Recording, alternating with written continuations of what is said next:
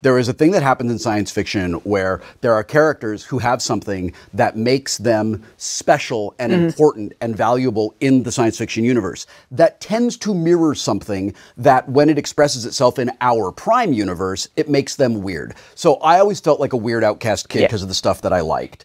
And I really identified with characters, especially in Star Trek, where the thing that made them weird made them special and valuable. And I really was moved by the way you showed us that is a thing that we need to keep in mind and need to think about, and prejudice short circuits that. Yes. Another big theme of Star Trek, obviously, is acceptance and people from all different types of backgrounds learning to work together. So prejudice definitely gets in the way of any of that.